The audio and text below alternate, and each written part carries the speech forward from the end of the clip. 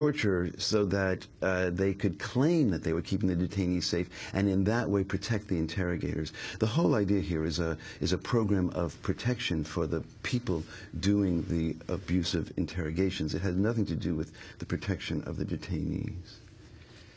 And Larry James was the chief biscuit starting in January 2003.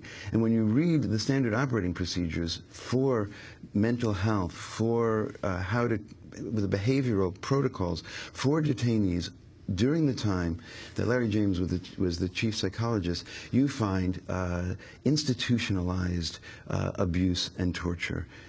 Isolation for 30 days at a time with absolutely no contact, prohibition of the International Committee of the Red Cross to see these detainees, no access even to religious articles, to the Quran, unless they cooperate with interrogations, not to mention frequent interrogation. Now, James is now the dean of Wright State School of Professional Psychology. Where is Lesso? Do you know? Well, it's not known where Major Lesso is. He was out of the country for a few years, as far as I know, as an attaché in an embassy, I think in Europe.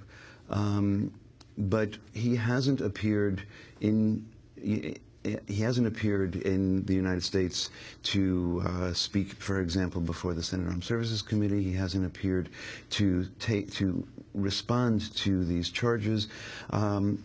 So I can't answer that question. I don't know where he is. And finally, the APA stance right now, the American Psychological Association stance. Well, I want to thank you for the coverage you've given to the American Psychological Association's inaction on this issue. The APA continues to claim, just as the Bush administration did, that it is against torture, that psychologists have this role to play for the protection of the detainees, much like Larry James has said. But in fact, the APA continues to refuse to implement even its own policies to prohibit psychologists from being present at these sites that violate international law. The APA has a policy on the books that psychologists cannot be at places that violate international law, and we know that Guantanamo is still in violation of international law. We know that Bagram is in violation of international law.